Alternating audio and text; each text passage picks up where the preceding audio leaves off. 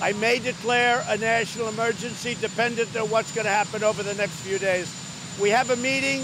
Vice President Pence and a group will be going to a certain location that you know where that is, and they'll be having another meeting.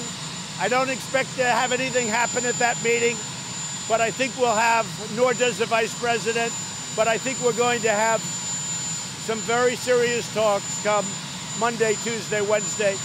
We have to have border security. If we don't have border security, we're going to be crime-ridden, and it's going to get worse and worse.